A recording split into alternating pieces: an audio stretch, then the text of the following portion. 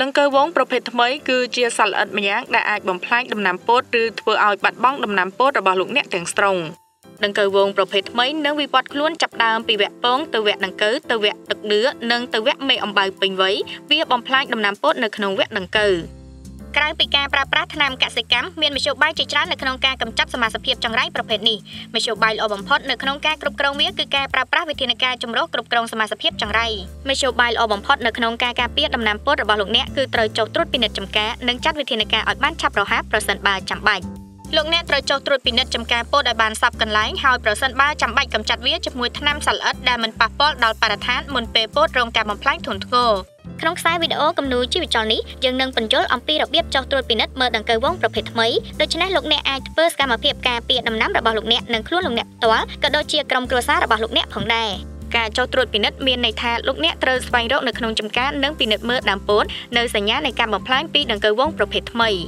ដង្កូវមានសកម្មភាពខ្លាំងនៅពេលយប់ដូច្នេះនឹងមានការលំបាកនៅក្នុងការស្វែងរកវានៅពេលដែលលោកអ្នកចុះត្រួតពិនិត្យដង្កូវរបស់វានឹងស៊ីបំផ្លាញដំណាំពោតរបស់លោកអ្នកដង្កូវកាន់តែតូចកាន់តែងាយស្រួលនៅក្នុងការកម្ចាត់កូនដង្កូវដែលទើបញាស់ថ្មីៗគឺតូចណាស់ហើយពិបាករកមើលពួកវាមានប្រវែងប្រហែលតែ1មីលីម៉ែត្រប៉ុណ្ណោះដូច្នេះលោកអ្នកត្រូវពិនិត្យមើលសំខាន់ទៅលើការបំផ្លាញស្លឹកលោកអ្នកអាចដឹងពីវត្តមានរបស់ពួកវាដោយពួកវាចោះប្រហោងតូចៗឬស្នាមដូចបង្អួចពណ៌សនៅលើស្លឹកពោតលោកអ្នកប្រហែលជាឃើញផងដែរនៅអាចដង្កូវរបស់វាអាចគឺជាកាកសំណល់ដែលដង្កូវបន្សល់ទុកនៅពេលដែលដង្កូវធំឡើងគឺធំគ្រប់គ្រាន់ដែលលោកអ្នកអាចមើលឃើញពួកវានោះវានឹងពិបាកនៅក្នុងការកម្ចាត់ណាស់ក្នុងនោះផងដែរនៅពេលដែលពោតចូលដល់វគ្គរោយលំអងនិងចាប់ផ្ដើមចេញស្នៀតដង្កូវនឹងចុះចូលទៅក្នុងស្នៀតយើងមិនអាចកម្ចាត់វាបានទេនៅក្នុងវគ្គនេះដូច្នេះហើយលោកអ្នកត្រូវចាប់ផ្ដើមចុះត្រួតពិនិត្យចម្ការឲ្យបានឆាប់នៅពេលពោតដុះពន្លកសូមបន្តការចុះត្រួតពិនិត្យចម្ការរហូតដល់ដើមពោតមានកម្រាស់ត្រឹមស្មាបន្ទាប់ពីដើមពោតដល់កម្រាស់ត្រឹមស្មាឬក៏ដល់ដំណាក់កាលចេញផ្លែនោះបើទោះបីជាលោកអ្នកឃើញដង្កូវលើដំណាំពោតក៏ដោយក៏មិនអាចធ្វើអ្វីបាននៅក្នុងការសង្គ្រោះដំណាំពោតបានឡើយនេះជាហេតុផលដែលការចុះត្រួតពិនិត្យចម្ការគួរតែធ្វើឡើងតាំងពីដំបូងលោកអ្នកមិនគួរចុះត្រួតពិនិត្យចម្ការនៅពេលមាននរណាម្នាក់ទើបតែបាញ់ថ្នាំពុលកសិកម្មហើយនោះទេព្រោះវាអាចប៉ះពាល់ដល់សុខភាពរបស់លោកអ្នកសូមធ្វើតាមអនុសាសន៍ដែលមាននៅលើសម្បកថ្នាំសម្រាប់សត្វល្អិតឬការណែនាំពីភ្នាក់ងារផ្សព្វផ្សាយឬអ្នកមានចំណេះដឹងអំពីពេលវេលាដែលអាចចូលចម្ការម្ដងទៀតដោយសុវត្ថិភាពនៅពេលលោកអ្នកចុះត្រួតពិនិត្យចម្ការទាំងនៅដើមដំបូងនិងចង្វាក់លូតលាស់នៃដំណាំពោតលោកអ្នកអាចដើរក្នុងចម្ការតាមគំរូអក្សរ W គំរូអក្សរ W នេះគឺជាវិធីមួយដើម្បីរក្សាទីតាំងត្រួតពិនិត្យរបស់លោកអ្នកដោយចៃដន្យសូមដើរទៅក្នុងចម្ការប្រហែល5ម៉ែត្រពីគុម្ពចម្ការលោកអ្នកអាចដើរទៅតាមគំរូអក្សរ W ដោយឈប់5កន្លែងផ្សេងៗគ្នាជៀសវាងដើរតាមជួរគែមនៃចម្ការនៅពេលដែលជ្រើសរើសទីតាំងក្នុងទីតាំងនីមួយៗលោកអ្នកត្រូវពិនិត្យមើល10ទៅ20ដើមដើម្បីស្វែងរកស្នាមនៃការបំផ្លាញរបស់ដង្កូវវងប្រភេទថ្មីសូមកត់ត្រាទុកនៅចំនួននៃដើមដែលអ្នកបានពិនិត្យហើយមានប៉ុន្មានដើមដែលរងការបំផ្លាញបន្ទាប់មកបន្តទៅទីតាំងបន្ទាប់ហើយធ្វើដូចគ្នាលោកអ្នកនឹងត្រូវធ្វើដូចនេះនៅគ្រប់ទាំង5ទីតាំងក្នុងចម្ការនៅវគ្គដើមលូតលាស់ដង្កូវវងប្រភេទថ្មីអាចបង្កជាស្នាមប្រហោងតូចៗឬស្នាមឆ្កូតដូចបង្អួចពណ៌សលោកអ្នកត្រូវកត់ត្រាចំនួនដើមពោតដែលរងការបំផ្លាញ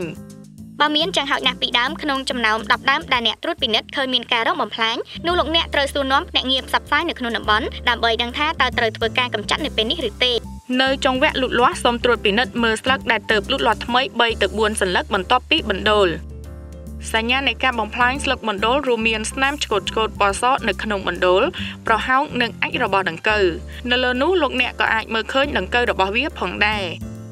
សូមកត់ត្រាចំនួនដើមដែលរងការបំផ្លាញថ្មីៗនៅក្នុងចំណោម10ទៅ20ដើមដែលអ្នកបានពិនិត្យមើលនៅក្នុងមួយទីតាំងលោកអ្នកនឹងត្រូវពិនិត្យរកស្លឹកបណ្ដូលដែលទើបរងការបំផ្លាញថ្មីៗឬរកមើលប្រហោងឬស្នាមឆ្កូតពណ៌សបើចង្ហោចណាស់មាន4ដើមនៅក្នុងចំណោម10ដើមដែលអ្នកត្រួតពិនិត្យឃើញមានស្នាមបំផ្លាញលើស្លឹកនោះលោកអ្នកត្រូវសួរនាំភ្នាក់ងារផ្សព្វផ្សាយនៅក្នុងតំបន់ដើម្បីដឹងថាតើត្រូវធ្វើការកម្ចាត់នៅពេលនេះឬទេដង្កូវវងប្រភេទថ្មីអាចគ្រប់គ្រងបានដោយប្រើប្រាស់វិធានការចម្រុះគ្រប់គ្រងសមាសភាពចង្រៃភ្នាក់ងារផ្សព្វផ្សាយនៅក្នុងតំបន់អាចណែនាំលោកអ្នកអំពីវិធានការផ្សេងៗរួមទាំងប្រភេទថ្នាំសម្រាប់សត្វល្អិតដែលមិនប៉ះពាល់ដល់បរិស្ថានដូចនេះលោកអ្នកអាចកាត់បន្ថយហានិភ័យដល់សត្វល្អិតមានប្រយោជន៍ខ្លួនលោកអ្នកផ្ទាល់និងគ្រួសារផងដែរនៅពេលដំណាំពោតរបស់លោកអ្នកស្ថិតនៅក្នុងវគ្គចេញផ្កានិងវគ្គចេញស្នៀតវាពិតជាពិបាកខ្លាំងនៅក្នុងការកម្ចាត់ដង្កូវវងប្រភេទថ្មីនេះណាស់ ដើម្បីត្រៀមខ្លួនឲ្យបានល្អសូមពិគ្រោះជាមួយអ្នកជំនាញនៅក្នុងតំបន់របស់លោកអ្នកអំពីដង្កូវវងប្រភេទថ្មីក្នុងរដូវកាលដាំដុះនេះប្រសិនបើលោកអ្នកមិនប្រកាសអំពីការគ្រប់គ្រងសមាសភាពចង្រៃសូមស្វែងរកភ្នាក់ងារផ្សព្វផ្សាយឬអ្នកជំនាញដើម្បីទទួលបានដំបូន្មានអំពីវិធានការចម្រុះនៅក្នុងការគ្រប់គ្រងដង្កូវវងប្រភេទថ្មីនេះសូមចងចាំថាត្រូវចុះពិនិត្យចំការនៅដំណាក់កាលដំបូងនិងអនុវត្តវិធានការចម្រុះគ្រប់គ្រងសមាសភាពចង្រៃ